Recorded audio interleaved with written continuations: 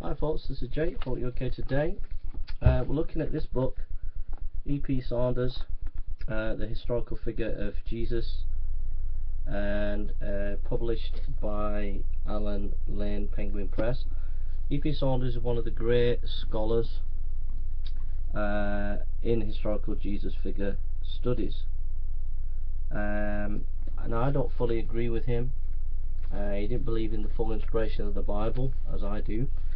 But you can't even begin to be a decent scholar unless you have read or engaged with E.P. Saunders.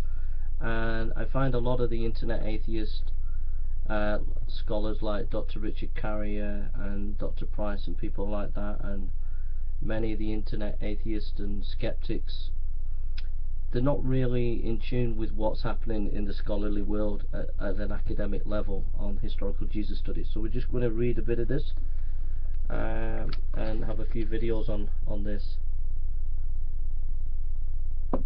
Jesus was born when Rome was supreme over the eastern Mediterranean.